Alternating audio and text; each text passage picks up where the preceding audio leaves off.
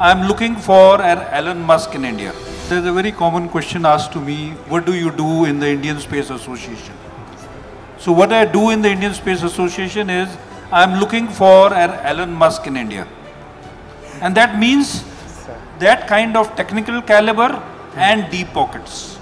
And let me tell you, in India, we have young entrepreneurs who have capability and caliber equal, if not better.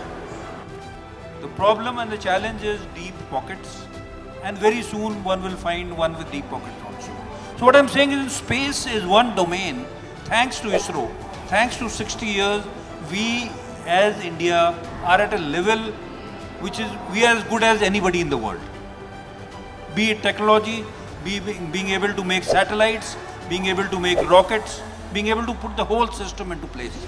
And Chandrayaan 3 was a proof of that.